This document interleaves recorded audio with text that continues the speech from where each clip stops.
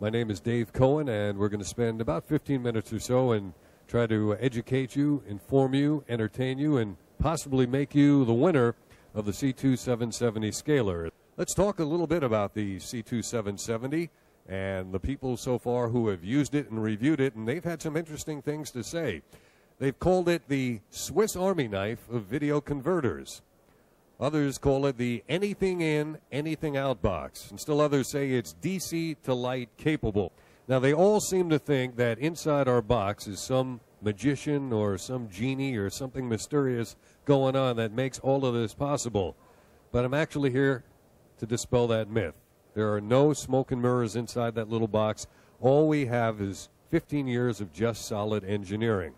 So why are people so excited about the C2770? Because of all the features. It is a universal scaler, a standards and a scan converter, an SDTV to HDTV scaler, a TBC and frame synchronizer, a chroma and luma keyer, and we go on.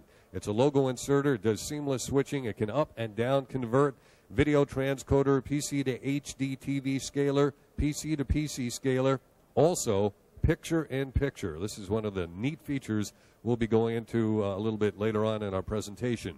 It does multi-format Genlock. It's an aspect ratio converter. It has SDI capability with a C2775, and on and on and on it goes.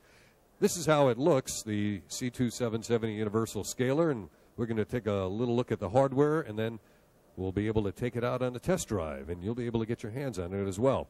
You can control the C2770 Universal Scaler in one of three ways: via the control panel you're looking at now, or with the Windows-based RS-232 interface, which Kevin will be operating throughout the course of our demonstration, or you can even operate it through a web connection with an internet or intranet. You're looking at the front panel, which consists of the LCD display, the rotary encoder knob in the center, and the programmable inputs on the right. Now, not only are those inputs able to select the input, but you'll see how you can change the image characteristics as well. Our C2770 Universal Scaler has system and input parameters that can be stored and accessed quite easily. Now, we use a drill-down menu structure. It is not a very deep drill-down menu structure, and by that I mean you go down to one sub-menu, and then it's horizontal, so you can access what you need to without having to keep drilling down, drilling down, drilling down. For instance, if you go to the setup program source, one level down, and you don't like the way the image looks on the screen at the top of the picture, you can adjust it at the pixel level. So even though you don't have to drill down very far, it's very powerful, and it's right in front of you. And you're never more than one sub-menu away from the main master. Each input, by the way, also has its own assignable proc amp, and that's another way in which you can make modifications to the signal that you're going to display. And when you're all done making your modifications or changes or tweaks, then you can store it in the non-volatile memory of the C2770. But I guess some people just don't like cranking the knobs and doing the fine adjustments and pushing all the buttons. So for those of you who prefer a Windows-based RS-232 utility, there's one available. And you don't have to go out and buy it. You don't have to download it. It comes with the product. It doesn't cost you anything else. This RS-232 utility will allow you to do all the modifications, plus, as we'll see in a couple of minutes, it also has the added capability of a keystroke recorder. So you can create some macros that'll have stored up moves, cuts, wipes, fades, well, not whites, cuts and fades, and picture-in-picture and zoom capability. And so you can kind of kick back and hit one button and be on cruise control if you're doing a one-person demonstration. So that's a feature that comes up with the RS-232 utility. Now, the C2770 Universal Scaler, we said it's the Swiss Army knife of video converters. Let's look at some of the features that it has. It easily converts between composite video, S-video, YCBCR, and YPBPR, or RGB. It also can up-convert, down-convert, convert PC resolutions, and convert HD TV formats. In terms of world use, international use, it converts between world standards, and this is a feature that's very significant. We use a complex motion compensation, which will virtually eliminate any of the artifacts that you might get on a competitor's product when you try to switch from, convert from one format to another format. What makes all this happen? Well, It's our Choreo 2 processing. But before we get to that, I want to show you something else that we can do. It's the macro feature. It is the keystroke recorder.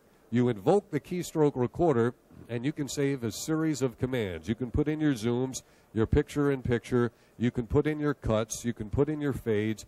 You can put a multiple of those in, and then you kind of have it in the cruise control mode. And if you're doing a one-person presentation like this and you want to really focus in on the people in the audience, as I'm doing now, and make eye contact with several of you, well, you can do that because you're going to push one button and let it fly. And that's what Kevin is going to do right now. And here's a series of moves that he has programmed in. You see he has his hands off the controls. Folks, we're flying in the keystroke recorder macro mode.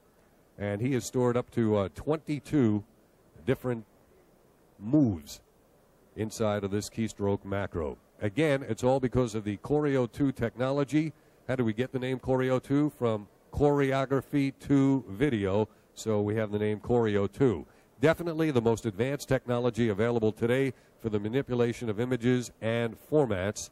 And let me tell you what Choreo 2 is not, and then tell you exactly what it is. It is not reliant on chips and a chipset from a third-party manufacturer. No reliance on that.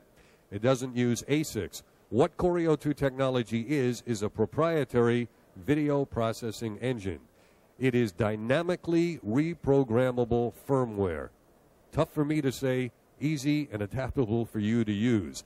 And the engineers and the designers at Choreo 2 are constantly working on new applications and new ways to use this technology. So if they come up with something new, and you already own the Choreo 2 and the C2770, well, all you've got to do is go to the Choreo 2 website and download it, and in a matter of seconds, it's in the flash memory of your C2770. So while you have a very advanced piece of equipment right now to use for the present, you also have the knowledge that you own a passport to the future. Whatever Choreo 2 comes up with, you have access to it simply by downloading it. So we can't say that about our competitors. With their products, what you see is what you get for the here and now. But with Choreo 2, you know that you have the passport to the future. And don't forget, everything, all the upgrades, all the firmware downloads, they are absolutely free.